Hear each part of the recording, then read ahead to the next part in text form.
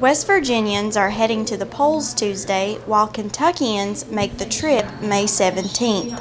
During the 2016 primary election, one contest catching a lot of attention is the presidential race.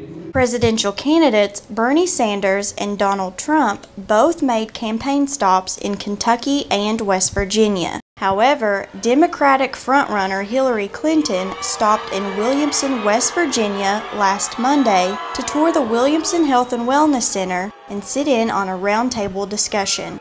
Out-of-work coal miner Bo Copley of Del Barton attended the roundtable meeting with Clinton while also getting to sit with local miners during Donald Trump's visit to Charleston, West Virginia.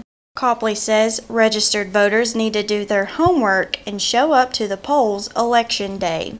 Every vote matters and every vote counts. Every person should find out about each, especially the presidential races. You should do background checks on every nominee, not just Republican, not just Democrat. There's people that may be better qualified than the one that just your party is for. According to the United States Elections Project, in the 2012 general election, only 55% of registered voters in Kentucky and 46% in West Virginia actually voted. Copley feels if more people would have voted, our area would be in better shape. There are people that are hurting in this area right now, and we don't want to wait on that person and their policies. We want someone that can bring some change now. I mean, that's current administrations locally as well. I know they can't do a lot in that amount of time, but had we voted those kind of people in previous elections, then maybe we wouldn't be waiting. What do you have? You know, what can you bring to us?